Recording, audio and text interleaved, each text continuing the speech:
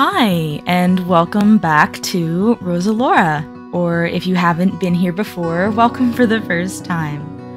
I'm Rosalora, I'm an artist, and today I'm going to be talking about a commission that I took on recently. The commission is of a character named Tony.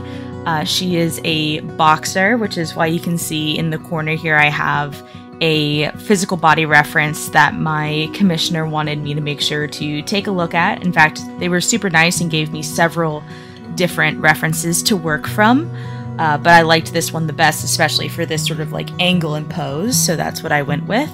My first step is sketching out the body, then I kind of get in the background colors as you can see here, and then I start to fill.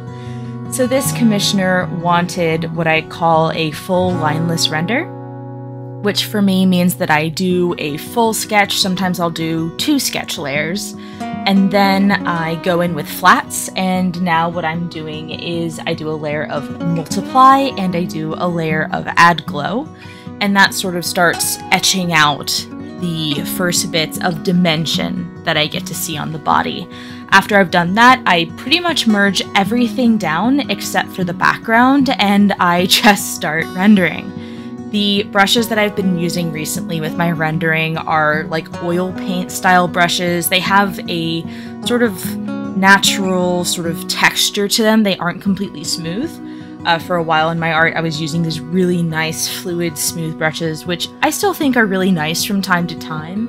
But I think that using more textured brushes have really allowed me to be less of a perfectionist in my work. Here I am kind of rendering out Tony's face. I do have a reference of her off screen. I've actually drawn Tony before.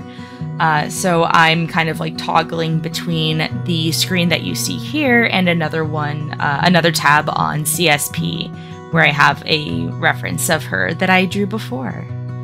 Getting this sort of dress just right, it's the Princess Diana dress, which I know a lot of people really love. I really wanted to get it right. I wanted to really give it a little bit of that velvety sort of like texture and feel, so I've tried to really go for that there.